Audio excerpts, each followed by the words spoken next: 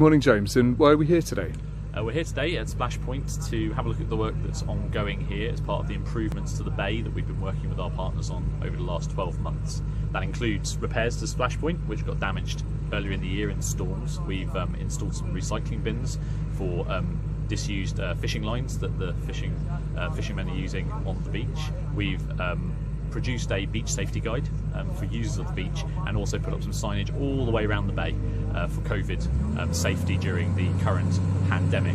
We want to thank our partners who've worked really closely with us on these projects: Seaford Town Council, the Environment Agency, particularly their staff at the Seaford Depot, Seaford Lifeguards, and Newhaven Port and Properties, who've been very supportive throughout. We're really keen that people make safe use of this beach, but also making extensive use of the bay. It's a fantastic amenity, and we're really keen as a district council to continue to celebrate our natural environment, and in particular our coastal areas.